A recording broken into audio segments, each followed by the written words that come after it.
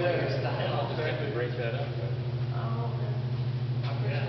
This is Blue Water Youth Center up in Goddard. It's meeting some BMX bike ramps.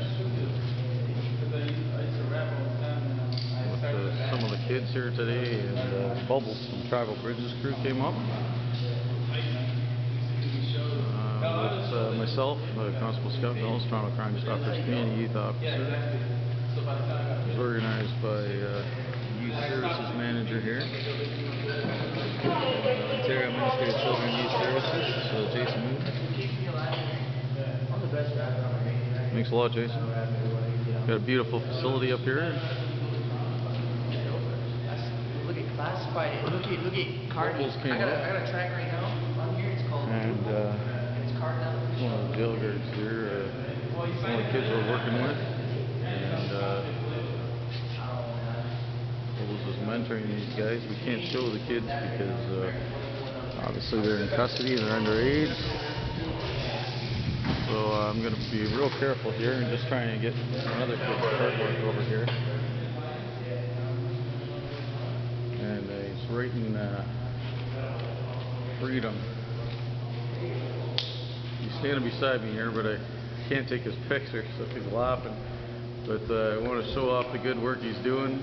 Freedom in terms of community, Canada, on BMX bike ramps, and thanks a lot. This is show his feet. There you go. There's his feet. That was the jail guard. We'll show the jail guard's feet too. And freedom. That's what it started as. We're using Montana paints here, and all these ramps will get put out on the BMX bike park. We got all of our posters here of